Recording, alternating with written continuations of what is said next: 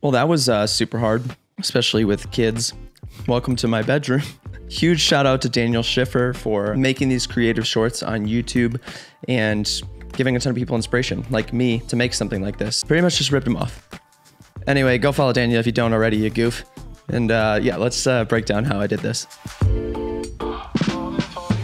I shot all this on the Canon 1DX Mark II with my Sigma 24 Art f1.4. I also used a 1/8 strength Pro Mist filter in the front of the lens to kind of give that foggy, dreamy look. I also used a Godox SL200W to light the scene, diffuse through a 60-inch impact octagonal softbox. This setup is actually more affordable than what you see on YouTube with the Aperture 120D all the time.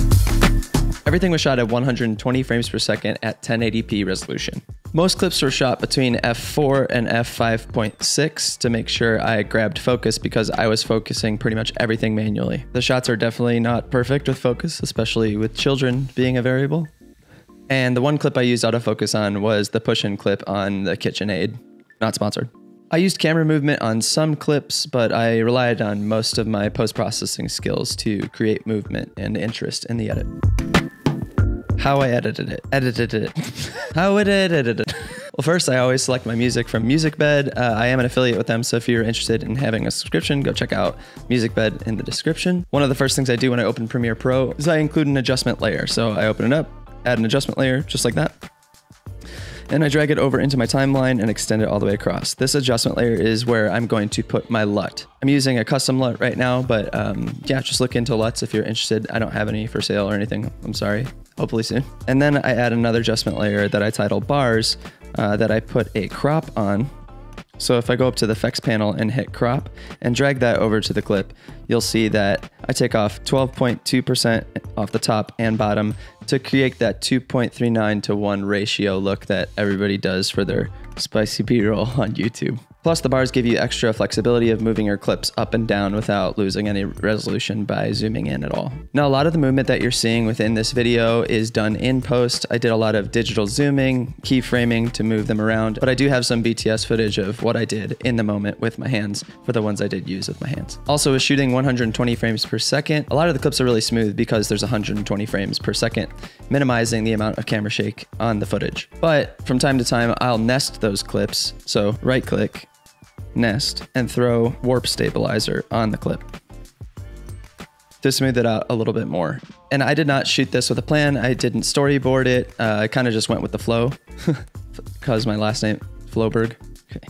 So this opening shot was just 45 degrees pointed up at the ceiling, and I actually started with punching in on the clip a lot by using the scale right here. So I started at 160 for the zoom, and I always add a keyframe at the beginning when I do this. I reposition and add 2 keyframes for the position and the scale, and then as the clip goes on, you could see that those are changing drastically. This just adds digital zoom as opposed to the original shot. I shot this one with a little bit of movement down, pushing in as the sugar fell into the bowl, but I also added some more digital zoom to make the effect even more drastic. Now this shot's pretty interesting and I'm not really that stoked about it. I just kind of wanted to do that zoomed in keyframe look where I follow the egg in my son's hand. It's really hard to film a 3-year-old holding an egg, cracking it into a bowl. There are tons of keyframes to follow that hand, whether it be moving it around or digital zoom with the scale. I speed ramp this to a much faster percentage. It's 200% its normal speed, and then once it actually hits the bowl, I slowed it down and overlaid it with 50% opacity on the egg crack shot next as sort of a transition. At the egg crack shot, after the 2 frames are interspliced over each other, I did a little bit of speed ramp as well. So if I go into this nested clip here, whenever I pull it into Premiere, it's at 30 frames, so I always slow it down to 80 when I want it to be a true 24 slow motion. And then the second half of this is sped up to 500 speed. And as that's going, you can also see that there is a digital pull out. So I'm pulling that out as I'm pulling the camera back. It's both digitally and with my hands. And it's nested here so I could throw a warp stabilizer on it, as I mentioned earlier, with just 10% smoothness. As I mentioned before, the KitchenAid shot, this is the only time I used autofocus for the whole thing, so I just locked on autofocus onto that KitchenAid logo right there and just slowly pushed in towards the machine. And then I chopped it up to change the speed and do a little bit of motion. So as you see, I hit that second frame right here in this sequence. You can already tell that I punched in a lot with the 115 zoom, and I added a lot of keyframes to do the back and forth motion of the actual KitchenAid going back and forth and blending all the ingredients. In that small little section, it's 10 frames right there. I cut that 10 frames because I used a preset for swiping out of the scene. You can see it kick to the right. It's by a dude named Chung Da, and it's just a pan right effect. I did that for the outro of this clip and the intro of the next one. This one I also did with my hands. I pushed into the frame while tilting the camera to get that twisting effect. Now this one, I also used my hands to follow the actual mixer down as my wife placed it down into the bowl. That's why it has that trippy look that's following it. I'm not gonna go in the nitty gritty of all these because I think you've seen a lot of them of just messing with the keyframes and the motion and the scale, splicing up clips and doing them at different speeds. So you can see here all the cuts I made to each individual clip. And this is one of my favorite shots of the whole thing. This top-down look, I was just standing up as still as I could and framed it up so that I knew I could reframe it when my wife went to put the cookie dough balls in the oven. And then the idea was to, as she put it in the oven, I would slide it and the black part of the oven up top would act as this place where I could get a black frame. And then I could come back out as soon as the cookies were done in that same exact spot where I was like crouching over the oven, which felt very dangerous. And for this last shot, I tried a bunch of times. I just put an oven mitt, fabric oven mitt under the camera and just slid it in. And what I did was I went all the way to the front of the pan to get my focus where I wanted it, where I was gonna end up. And then I left it on manual and slid it back and just tried a bunch of times going fast to slow and then whipping out. So that's how I shot all of it. And in true Daniel Schiffer form, I added some sound design after that. I like to get sound design from a free website called Zapsplat. Super easy, it's free. So I didn't find all the things I needed online, so we actually went back to the kitchen and recorded some of the sounds of the ingredients.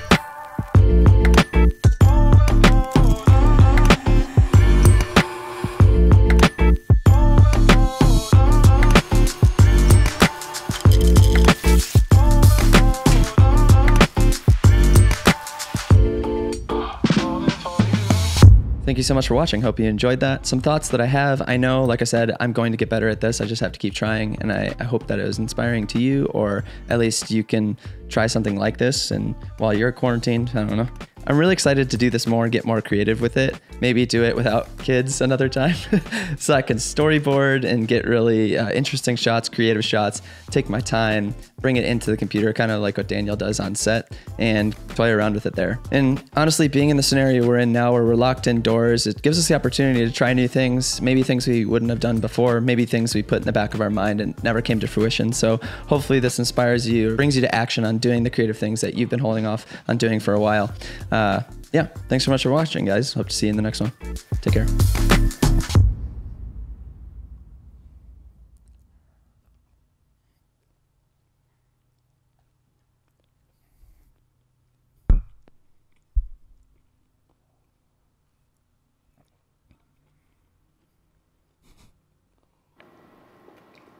Thanks, guys.